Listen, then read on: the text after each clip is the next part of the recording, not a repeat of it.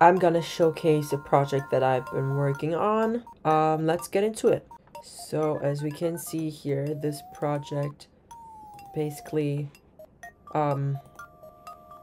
it gets edges and it calculates dots and it calculates distance between the dots, which are based on edges, and then it nullifies and renders everything into a texture that is then edited, and the colors are then adjusted according to user preference.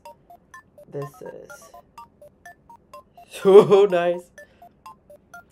I really like this. This gives me like vibes of like space, but like weird and like superpowers. Like, yeah, this is the project.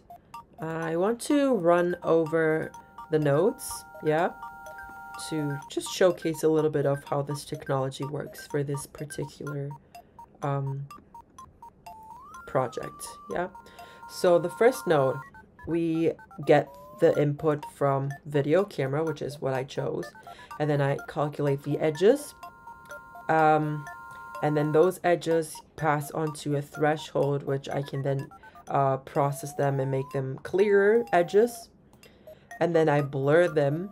I don't know why, but I just figured that after like processing this, it will be like easier to track specific, like it will give you a bigger area to process and create edges around, if that makes sense. And then yeah, I nullify it to kind of render it, process it. I'm not sure what nullify does, but I just know that it's useful to do it sometimes after we want to render something. And then I apply tracing, which is basically just calculating the edges and simplifying it so that it creates dots. And then I join those dots. As you can see, there's a lot of dots. This is going really fast right now. I don't know why. It's chaotic. I really don't know why it's going this fast.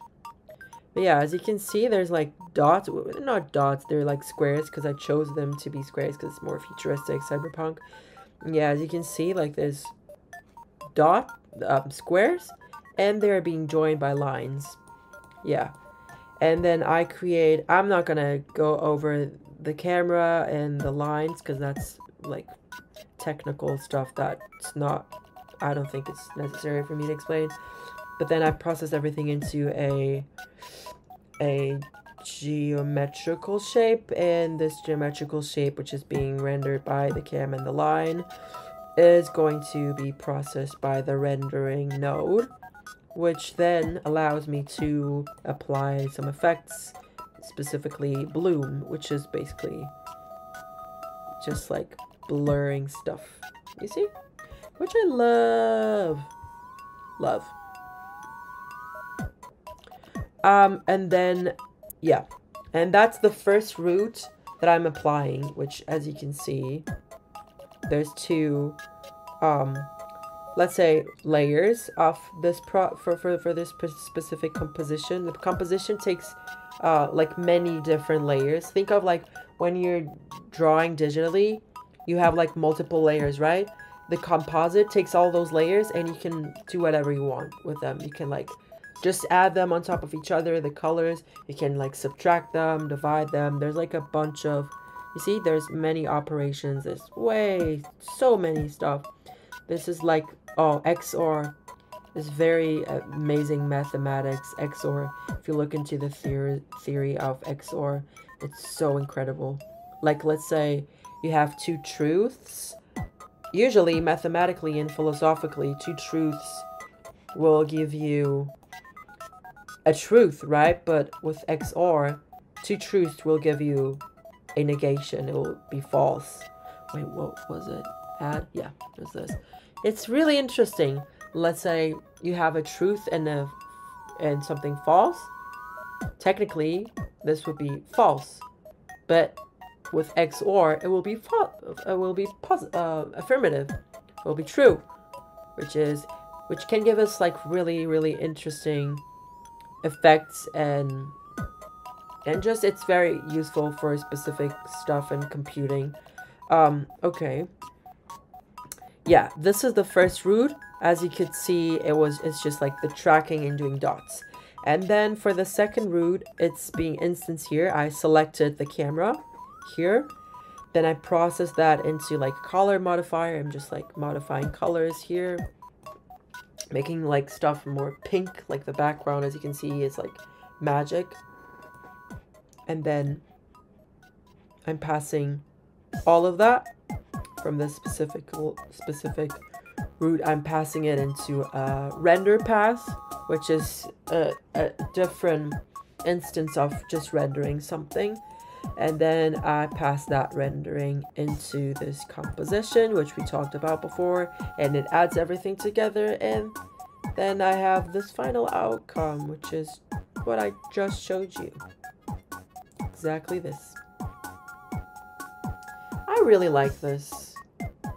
This is my first project. I'm obviously gonna do, this is, obviously it's self-explanatory, like this is my very first project, yeah.